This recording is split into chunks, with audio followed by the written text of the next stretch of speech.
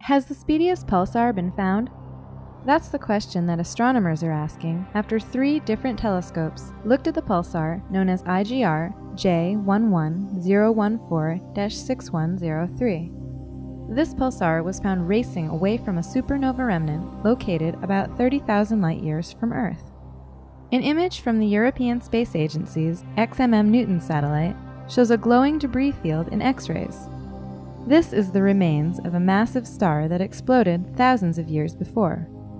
Using NASA's Chandra X-ray Observatory, researchers were able to focus their attention on a small, comet-shaped X-ray source outside the boundary of this supernova remnant. It appears that this object, thought to be a rapidly spinning, incredibly dense star, which astronomers call a pulsar, was ejected during the supernova explosion. Researchers calculate that this pulsar may be dashing away from the supernova at speeds of about 6 million miles per hour. If this result is confirmed, it would make this pulsar the fastest ever seen.